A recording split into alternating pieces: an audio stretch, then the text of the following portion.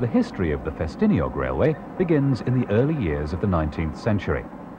At that time, this part of Wales was no more than a remote mountain area, whose inhabitants scraped a meagre living from poor farmland, which gave little promise of industrial wealth.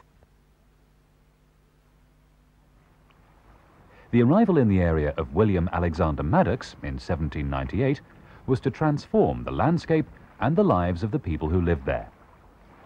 Maddox's adventurous land reclamation schemes almost left him bankrupt.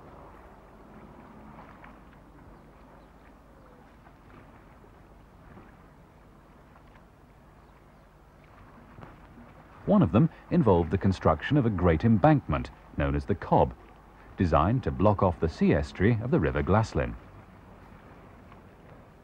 After 4 years of hard labour, the Cobb was finally completed in 1811. Maddox soon turned his attention to exploiting the infant slate industry and started to develop the area around the present-day Blaenau Ffestiniog. He seized on the chance to create a port for shipping the slate produced in the quarries. Transport to this newly formed port was to be by gravity railway, which began construction in 1828. Reminders of the Stephenson pre-steam style are clearly seen on the Ffestiniog Railway. Notably, the adoption of a route enabling the loaded slate trains to travel down by gravity, and the use of dandy wagons, in which the horses employed to haul the empty slate wagons up the line rode down behind the loaded trains.